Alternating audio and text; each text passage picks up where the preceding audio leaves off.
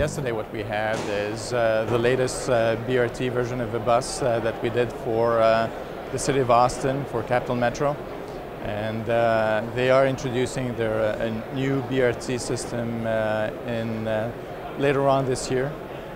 What we had there was a bus that has a lot of new features, or actually BRT unique features, such as devices that allow the traffic lights to change to give the bus priority over the dedicated lanes. We have passenger counters. We have all the amenities that you would like to have on a BRT bus. One of the elements also is that bus has 3 wide doors, and Capital Metro has it set up so that you can have onboarding and offboarding from all 3 doors. And that will accelerate also the service, so that's an interesting feature. Some of the elements also that we worked on, as we add more and more components on buses, then the weight goes up, and we have to try to control that weight in some way to minimize fuel consumption, because that is an important aspect of utilizing a bus. Therefore, what we have is we have a composite floor on the bus that takes some weight off to be able to add new features. We've removed all the copper piping in the buses also, and replaced them with plastic piping, which is lighter, more durable, more reliable also in terms of reliability, not having leaks and so on. And we have one of the newest features is third generation of electric cooling system that significantly reduces fuel consumption.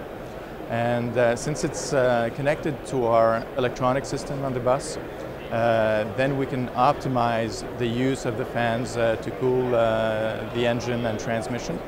And that actually allows us to have savings well in excess of 10% in the fuel consumption. Also, the fact that we are the integrator and we are the developer of that system means that the system has been tested with all the variants of the powertrains that we have on the bus. So whether it's a diesel bus, a hybrid bus, series or parallel hybrid, then all the variants have been qualified with that, and therefore the customer that gets those buses is ensured to have something that works well, that will cool in any condition, and that is, again, very reliable. Some of the comments that we heard regularly was how spacious the bus was, and how easy it was to get on and off board. We got some good comments also about the fact that in terms of wheelchair mobility, it's very easy to maneuver through the front entrance.